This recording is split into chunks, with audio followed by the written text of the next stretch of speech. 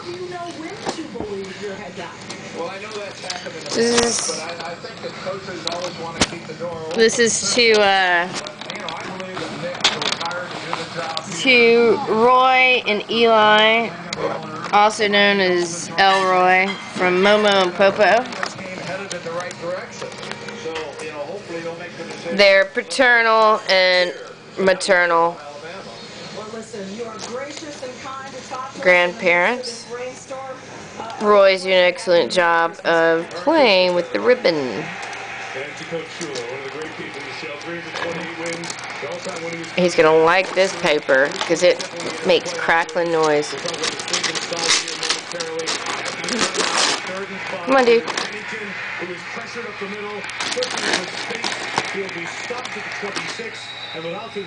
He's like, dude, aren't you going to help?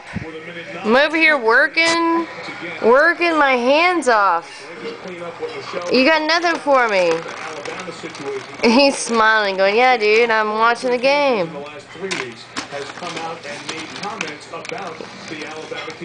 He's like, you're the brawn. You're the muscle guy. I'm the brains of the group. I guess I have to say, and I'm quoting him directly, I'm not going to be the Alabama coach. Saban's words at a press conference with the Miami media on Thursday. He says, there you go. Rip it. Categorical denials, but this sounded like a categorical denial. There you go. Go for the bigger piece, dude. You got it. There's so much more where that came from. There's so much more where that came from. Yeah, you don't need that little piece. There's so much more where that came from. I promise you. Ooh, grab it.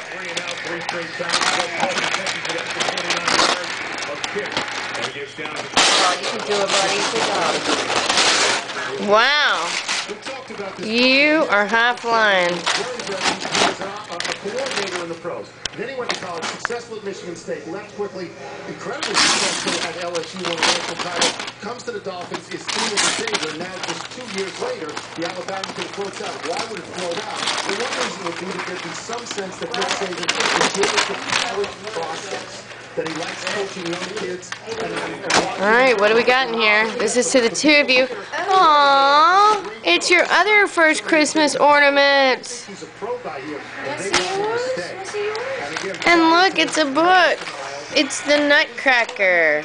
Momo will read this to you guys every Christmas. You need to go and see the Nutcracker. Yes. Of course, the University of Alabama did offer their head coaching job to Rich Rodriguez, who turned him down to stay in West Virginia.